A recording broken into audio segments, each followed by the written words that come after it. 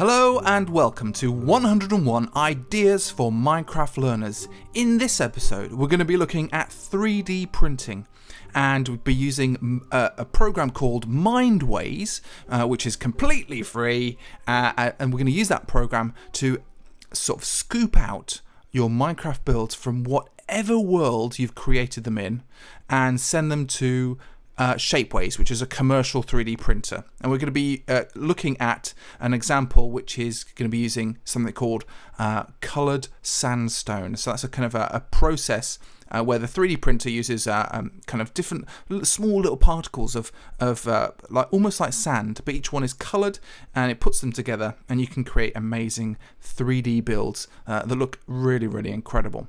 But first of all, let me introduce you to, if you're unfamiliar with where we are, we're actually using something called Minecraft EDU, which is the educational version of Minecraft.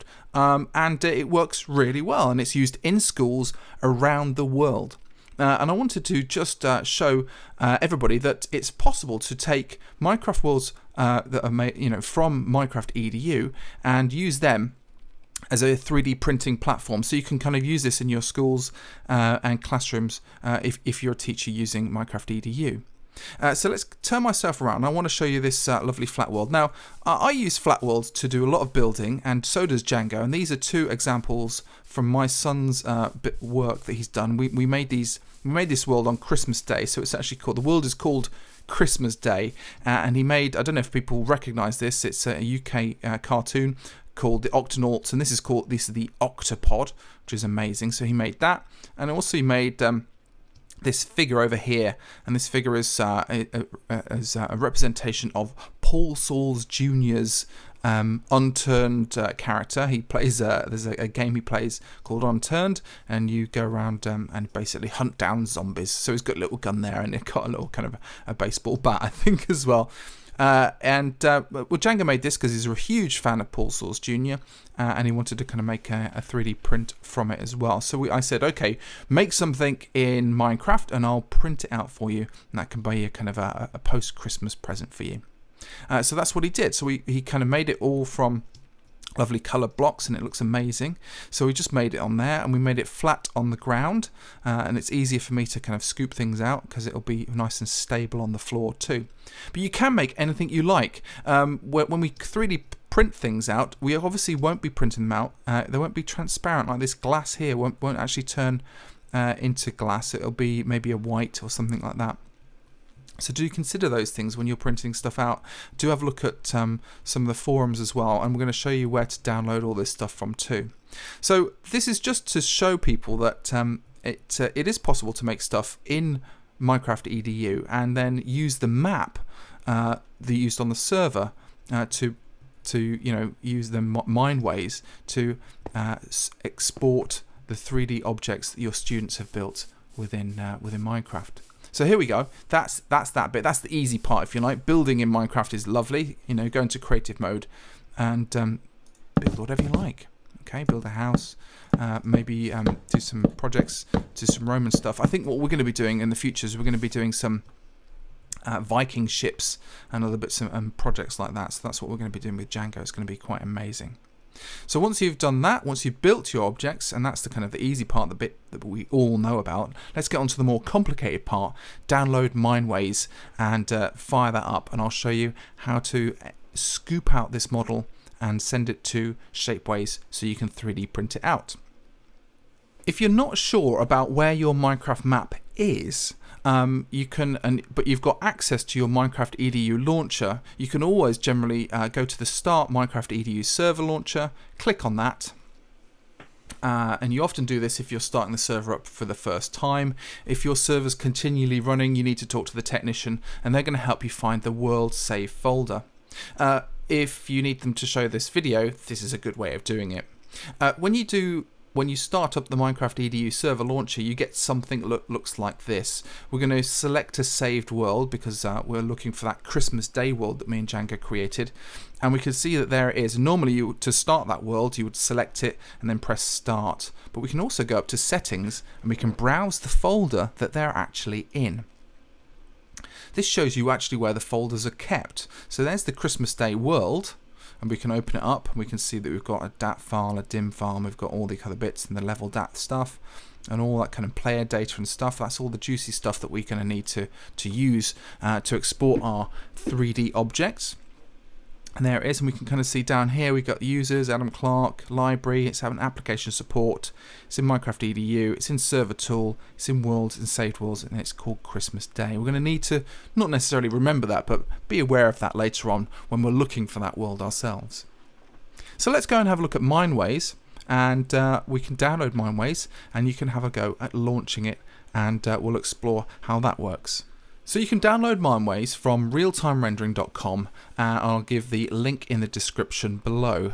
Here we go. Mineways is a free open source program for exporting Minecraft models. We can see different examples of it, which is amazing. And you can see here we've got little yellow dots on the side here, and that represents the torches on the side of the model there. So it looks pretty amazing, and this is delivered from Shapeways, but there are of course a variety of different commercial enterprises that will print 3D things out for you. So do shop around. You know, we're not, we don't endorse anybody. I just use Shapeways because I always have, and it's the one I've chosen. But you can choose anyone you like, really. So there's Mineways, we've got downloads, we've got support, and we've got community. Do have a look around this website. It's got loads of interesting stuff. It's got some documentation. It's got troubleshooting. It's got how to run on a Mac or PC. I'm using a Mac, so this is the Mac version, but it's not too. It's probably actually easier on a PC version, to be honest with you. And we've also got a gallery as well, and you can kind of see all the amazing things that people have built. And there are tons and tons of lovely stuff. Look at this stuff. So this is all printed using generally that's coloured sandstone technique. Okay, coloured sandstone does look amazing, and it takes the kind of the texture file from Minecraft and it uses that to colour in your 3D prints, and it looks stunning, stunning, stunning stuff. Look at all that, amazing. So let's fire up Mineways, and I'll show you how to get started. So the first time I start up Mineways, I get this little dialog box saying it couldn't find my Minecraft World Saves file directory. You'll need to guide Mineways there to save it to you. And that's basically because I think I'm on a Mac and it's looking for a C folder and stuff like this. Don't worry, it does give you a kind of a little bit of information about where to find this stuff. And it says if you're still stuck, go to visitmineways.com. So it's constantly trying to help us figure out how to use this bit of software. So I'm going to press OK. And then we get our dialog box, our kind of this is the application, this is what it looks like.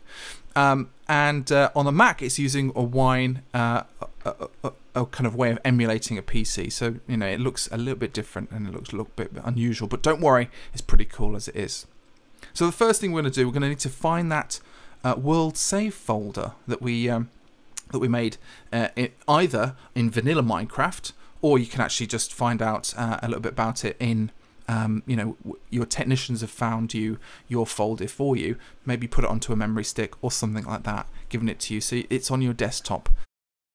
So the first things is we need to find it. I need to go to File, Open World, and Custom World. And if I remember where it was in that it was in Library, Application Support, and it was in Minecraft EDU, which is there, and Server Tool, and Worlds, Saved Worlds, and there it is, Christmas Day. So I'm going to open that, and what I need to open is the level.dat file. Okay, so I can just press open, and there is the world that we were looking at just a moment ago, and we're looking at it now from a top-down view. So I can left click and move around that world. I can then use my mouse roller button on the back to zoom in and zoom out, and that is the thing that we're going to need to look at. So this is Django's model of that Paul Sauce Jr. Object that he made. So I'm going to right click and draw a square around the outside. As soon as I've done that and let go, it gives us another informational dialog box. It says all blocks in your selection are below the current lower depth of 62. When you select, you're selecting in 3 dimensions, and there is a lower depth displayed in the status bar at the bottom. And this is because this is a flat world, so it's actually below the kind of the level that I've got it at. So you can adjust the depth by using the lower slider or the AND keys, and the depth will be reset to 3 to include all visible blocks. Okay, cool. So I could do 3 or kind of maximum height. So this is the height of our world, and sometimes obviously you don't want to create, you don't want to kind of capture all the way down to bedrock, all the way up to the top of the sky. But because we used a flat world that's very low on the floor, that's why it's doing that. So I'm just going to show you a little picture to demonstrate the height of a Minecraft map from bedrock all the way up to the sky or that top area. We can kind of see from this image, you know, what the maximum height is and what the lower depth is, and you'll be capturing using these sliders on the Mineways application where you want to kind of capture yourself in 3 dimensions. So we're looking from above, but we're also kind of, you know, taking a slice of cake out of that world. In this particular world here that we've got with that Django made called Christmas Day, we've got bedrock, which is at level 1, and then we've got kind of maybe 3 layers of grass, and then we've got our model. So we made this very, very low on the ground. So that's what we need to do there. We've made our selection. The next thing you're going to need to do is you're going to need to make sure that the terrain file that you're actually using is actually connected to this. And that means that when we export it, it will export all the color information from the Minecraft world too. Let's show you the error message you get if you don't do that. So I'm going to export for 3D printing. So I'll go to File, down to Export for 3D printing. Let's save it on my desktop. Adam Clark, desktop, and we'll do it as build 1. Save it like that, and we get kind of a dialog box. And I'm gonna go through this dialog box again, but if I just press OK, we get an error file, an error message, and it doesn't always happen, but sometimes it happens, especially on a Mac, for example. It says there's no terrain xpng file found. Please put the terrain xpng file in the same directory as the Mineways exe. Well, it is, but it's just kind of lost it because it's emulating a PC.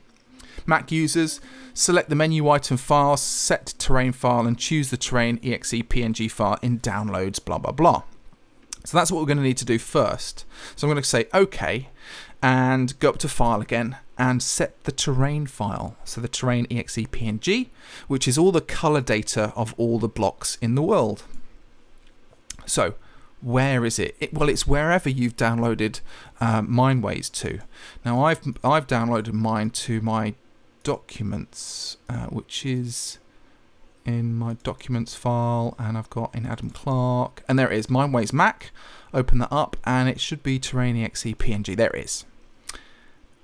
Open that, and that's that bit done. Okay, so now it's connected all that color data to the map. So when we go to File and Export for 3D printing, save it as that. I'm going to save it as whatever we want to call it. It's called a type of file, Shapeways. Now we've got a drop-down menu here. We could save it as lots of different things. A Sculptio, which is Sculptio is another kind of commercial 3D printer. Wavefrom OBJ. Wavefrom is it's just a file type, a 3D file type, which is really useful, and you can kind of do some interesting stuff with that. iMaterialize is another company that you can use. We can also use an STL file. And STL files, that's what I use when I do my own 3D printing with my own 3D printer in plastic. There's 2 types of STL files here. I generally use ASCII, or what we're going to do today is the very bottom one, which is the Shapeways file, and we're going to save that there. Okay, and now we get this model export dialog box. So we've got world coordinates, blah, blah, blah. Most of this top stuff, do read it. We want to create a zip file containing all the exported model files. That's useful because we can just upload that zip folder, and it's just really handy. So we're going to do that as well. Also create files themselves. We can do that just so you can kind of make sure that they're all safe in there.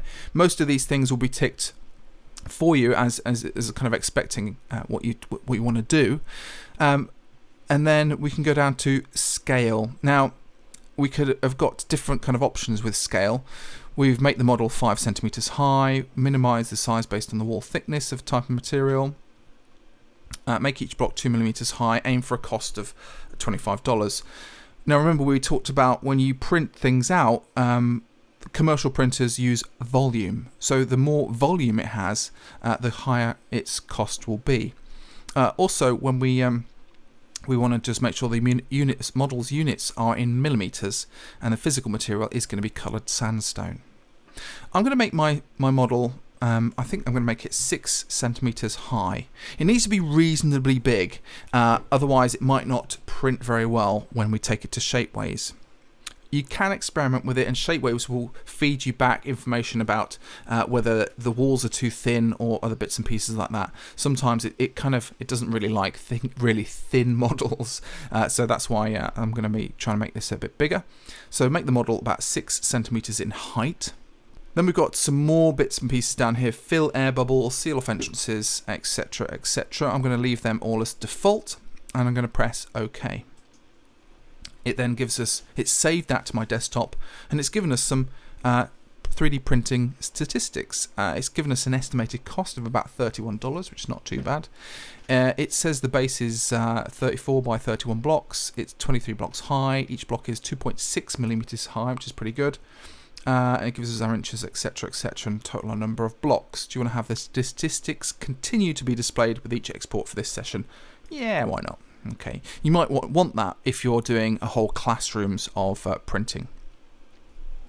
Now, what we've got is we've got rather a large base over here, so you might think actually that's a bit too big. I want to reduce the size of the base here. So the way to do that, and the way to reshape your area of printing, is you can right-click and grab a corner, kind of an edge, and you can kind of resize your edges and bring them back in like this. So resize them, bring it back so it's a little bit smaller, go back up to File, Export for 3D printing, and I'm going to just do that as Build 2. Save again. It remembers the last thing you've made. Make the model 6 millimeters high. Press OK, and again we've got a little bit less printing costs. It's $23 now, which is fantastic, and I can press yes. That's fine. So that's saved these files onto the desktop, and let's have a look at those files and see what they look like. So let's have a look at the files now. We've got these files here, and they look like, so that's all the textures that we've got.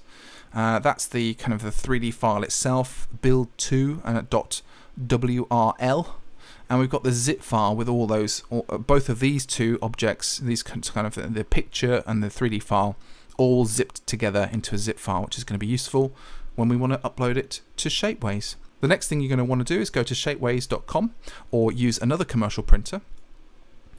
Log yourself in, make an account, and in Shapeways go to Design, and I've clicked Design here, and I can see the models that I've already got. We've got an Upload button, Design a project, Get Started, etc, etc. We're going to go straight to Upload, and we should get a little dialog window like this. I'm going to select the file that we want, and of course I'm going to need that zipped file which has got both the objects in, and I'm going to select that, so I'm going to press Open. You can see the path there.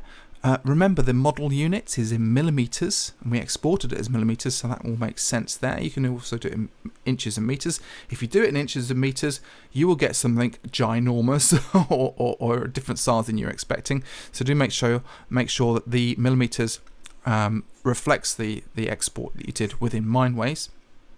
And then I'm going to press Upload. It shouldn't take that long to upload this stuff because they are quite small, so please wait while your model is being uploaded. And there we go. So Shapeways has uploaded the model, and it's actually producing a little thumbnail view of our model in the right hand side over here. We've got some descriptions, some size, some part counts, because you could, with 3D printing like this, you can print multiple objects all in different parts, so they can be separate with each other. And there it is, there's our 3D model. There it is, we can see all the way around our little chap there, and it looks pretty good. Looks pretty good, amazing. There are lots of different materials that you can print in. There's strong and flexible plastic, there's even metallic plastic, there's detailed acrylic, which is amazing, there's stainless steel, even precious metals, and of course our coloured sandstone.